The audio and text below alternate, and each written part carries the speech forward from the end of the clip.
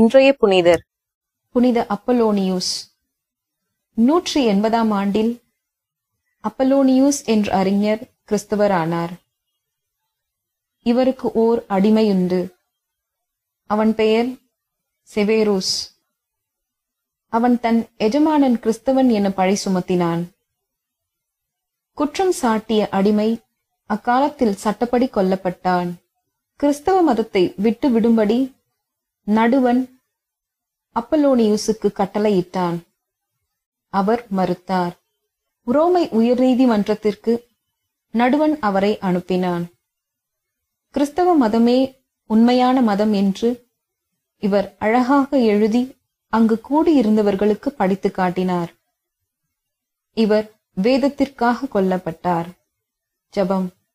ஆண்டவரே, வீரத்துவம் வாய்ந்த தலைவர்களை திருச்சபைக்கு தாரும்.